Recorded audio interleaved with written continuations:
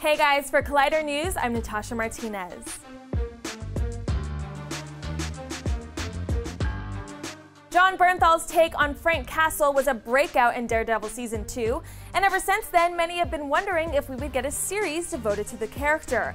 Well, the day has come. Frank Castle is locked and loaded and returning to Netflix in his own Punisher spin-off series. Entertainment Weekly is reporting that writer and executive producer Steve Lightfoot of Hannibal will serve as the showrunner for the new series, which marks the 6th project ordered as part of the Netflix and Marvel television collaboration.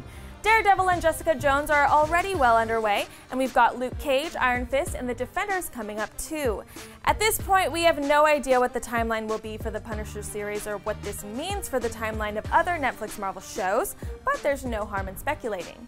What stories from the comics would you like to see on screen? What other Marvel characters would you like to see make an appearance? And then there's also the question of show structure. Does the character warrant a typical 13-episode Netflix format, or should it be something shorter, more like a mini-series that follows a contained arc? So many questions, so many possibilities. To check out the brief Punisher teaser Netflix shared on Twitter, head on over to Collider.com. Be sure to subscribe to the Collider Videos YouTube channel to keep up with all the must-know TV and movie news.